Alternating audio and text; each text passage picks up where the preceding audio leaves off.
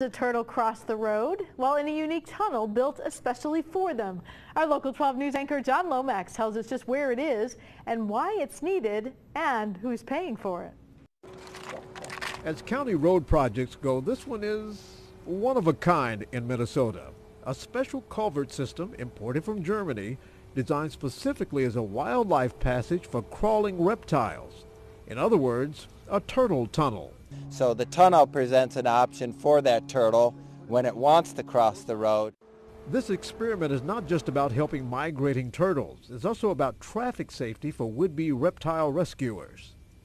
Jumping out of their cars on these busy roads and trying to assist these turtles across the road. The tunnel is higher than a normal drainage culvert to keep it dry, and it has skylights, if you will, slots that are even with the road surface to make it more tempting for cautious creatures. The light is spread all the way through the tunnel so that turtle has a sense of something on the other side. They picked this section of Washington County Highway 4 because it has a high mortality rate for turtles. It's where they cross from their wintering area in Big Marine Lake to summer nesting areas.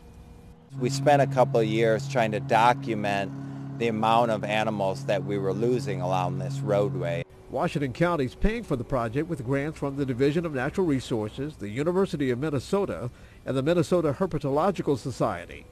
The $50,000 price tag includes follow-up research to see if the system truly does reduce turtle mortality in this area.